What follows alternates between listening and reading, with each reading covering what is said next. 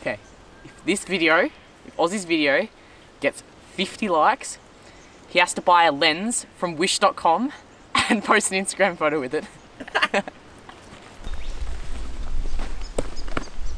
What's in my camera bag? 2020. Yeah. Okay, what is up guys? Welcome back to another video. We're out here somewhere in Victoria. I'm not giving out my location. I've decided to do this video outside today because it's a good day outside. So what better to do a camera bag video? Because there's nothing else to do because you can't go outside. Well, we can go outside, but like, yeah. So the main event of this video is what camera I use, and the camera I use is the Sony A7III. Last year I would have told you that I used the Canon 80D, but this year I decided to move to Sony. If you ask me why, I have no idea. I just like the camera, I like the low light, I like all the specs. It's a good camera. I highly recommend it if you're beginning, if you're a pro, if you're a YouTuber, anything. It's just a great all-around camera. The specs are insane, and it doesn't really break your budget. Well, it does. It's like it's like $2,500, which is expensive. But when you compare all the specs like a 1D, you're basically getting the exact same stuff for cheaper, and you get better low light. So Sony A7III is the first thing in my camera bag. The main lens I use with the Sony A7III is what's on the camera right now, and that is the 16-35 f4 by Zeiss. I chose not to get the 2.8 because it was first off cheaper, and I feel like you get the exact same image quality from the f4 version than the 2.8 version. So I was like, why not save some money? And it's a great lens, highly recommend it. Great camera for Sony. Great camera for Sony. Did I say that? Great lens for Sony. So the second lens I use for the Sony A7III is the good old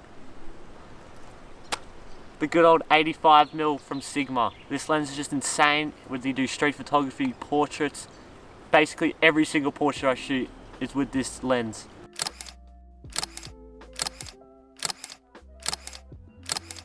It's just an insane lens and relatively cheap. It's like what, $1,000? Yeah, $1,000. You can get it. I got this second hand for like what, fucking $800, and like good lens, good build quality. It is a bit heavy and it doesn't have stabilization, but like I'm not shooting much video with this anyway, so yeah, good lens by Sigma. It's also 1.4, I've got to say that, so you can really get a shallow depth of field with this. Alright, so moving on to a different kind of style of photography, and where I get my drone clips and drone photos, I use the DJI Mavic Air. This bad boy. It's so small, like it's such the size of like a Subway sandwich, bro. Shit's small. Bang. So small, compact, and it's just a great all-round drone. Shoots, I don't know the specs, you can search it up. Yeah, it shoots good images, great video, and like, yeah, for the price, it's like $1,200. It's great drone, highly recommend it. All my drone clips and drone photos are taken with this. It's just an insane camera. It is basically a camera. Insane drone, and yeah, that's my drone. Now everyone asks me why I didn't buy the Mavic Pro, and my thought behind it is just, it gives you basically similar specs, it's half the size, half the price, and it gives you basically the same images, same videos, same everything, apart from little minor things. And since it's so small, I can send it through trees, I can take it up here through small gaps. The sensors are great on it. So yeah, I don't really see the point in buying the Pro at the moment, especially because I don't really use it that much. I kind of just use it for photos sometimes and just clips for YouTube. So I might upgrade this in the future, but at the time of this recording, this is a great camera. Drone. GoPro. This is my GoPro. I don't really use it that much. It's the GoPro Hero 7 Silver. So I shoot all my POV videos with this. I only really have one fucking POV video. I'm doing more after Rona, trust. So yeah, I have heaps of stuff with this. Sick to get small angles, weird angles in small places. Yeah, they just come in handy. So I'd recommend getting a GoPro or the Osmo Action. Actually, I think if I'm ever going to buy another action cam, I'm going to buy the Osmo Action. Is it the Action? Yeah, I think so. I think it's called the Action. But yeah, these are handy. You need one of these in your camera bag, and they're relatively cheap. So get one. So the microphone that I use is the RØDE VIDEOMICRO. I'll take the mic off right now to show you guys. This is it, this little guy. It's so cheap, it's like 80 bucks.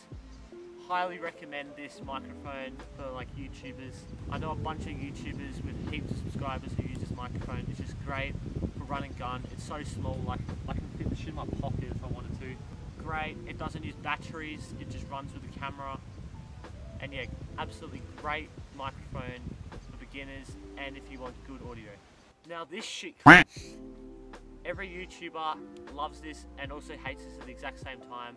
It's great for running guns, it's great for vlogging, it's great for setting it up. Actually no, it's fucking shit to set it up. This thing there's like cracks, like the shit pops out, bro. So yeah, this is the Joby Pod 3K. Would recommend it, but like, if you want your camera like fucking die in 2 years, don't buy this. So what I'm showing you right now is just like the little like knickknacks and shit that you don't really need, but I just have. So I got some drone. Fuck, I've lost one. Alright, so I've got drone NDs. Those are essential to me. I always use my drone with the 3-stop one. I don't know why. Extra batteries. What else I got? Lens cleaning kit. You need that. Oscar doesn't even clean his. Yeah, I've like never cleaned my lens. When Oscar forgets to put his mic on. Forgot to put the fucking mic on. Now this bad boy. This, my friends, is the Peak. This isn't even a Peak design mask. That's how bad he wants a Peak design camera. That's how bad I want a Peak design. Alright, this, my friends, is the Lowepro 350 AW2 Pro or some shit. I don't even know. Here we go. Pro Tactic BP 350 AW2. You got it totally wrong. Yeah, this is a great camera bag. I know Geordie wants this. This is a fresh camera bag. Highly recommend it. I bought the 350 instead of the 450 because I don't really want to be like walking around with a giant fucking camera bag. So it just looks gay. But like, yeah, great weather seal. It's got like a fucking rain jacket and shit when I use that. Got the things that I have extended to this is the tripod thing and a water bottle and some sticks in there apparently. But yeah, it holds all my gear perfectly. It feels nice and soft. Like, look at this. Fits everything, boys. Yeah, so yeah, I fit everything that you just saw in this video in this bad boy. Would recommend it because it's just a great all-around camera bag. It's slim design. Most important thing in the camera bag. And the most important thing, GoPro. Alright, so I've got the camera off the tripod because I'm showing you what tripod I use. The tripod I use is the Manfrotto Befree tripod by Manfrotto. Absolutely great tripod. Now this tripod is fucking expensive, it's $200, but it's worth every single dollar in my opinion. It looks chunky, it's actually light as shit, like I can hold the shit with my pinky. Absolutely great. It's a travel tripod, that's why it's a bit more slimmed down.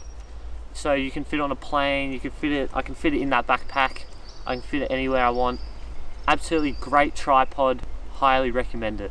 Alright guys, that's what's in my camera bag for 2020. Hope you enjoyed. I'm going to leave everything down in the description below, so if you are interested in buying any of this stuff, which I would recommend because I feel like lots of this stuff's really good for beginners and intermediate and also pros. So yeah, I'm going to leave everything down in the description below. Make sure to follow me on Instagram @SmethurstVisuals, like and subscribe. Yeah, I'll see you guys in the next video. I'm posting like 3 times a week now, so get keen for that. Yeah, that's what's in my camera bag. Laters.